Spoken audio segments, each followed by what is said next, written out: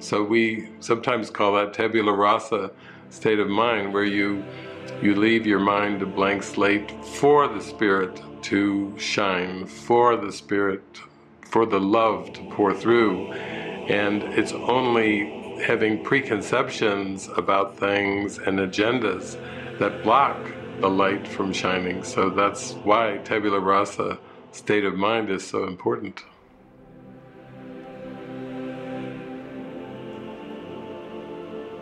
It's not about trying to set something up in the world or solve something in the world, because it's not a worldly problem. It's a perceptual problem that is healed when you're just in the moment and you're looking at the world with fresh eyes.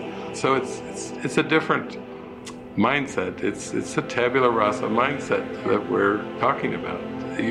It's a felt experience, and then that's how we live every day. We live every moment.